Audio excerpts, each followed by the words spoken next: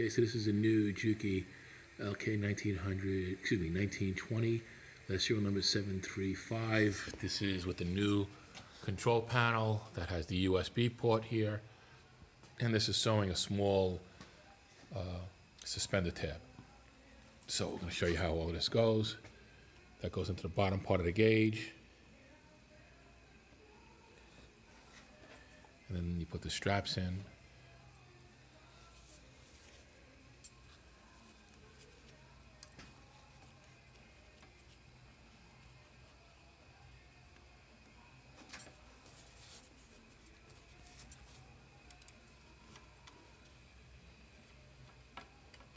And obviously, these straps are much longer. That's why we have the big work support table on here.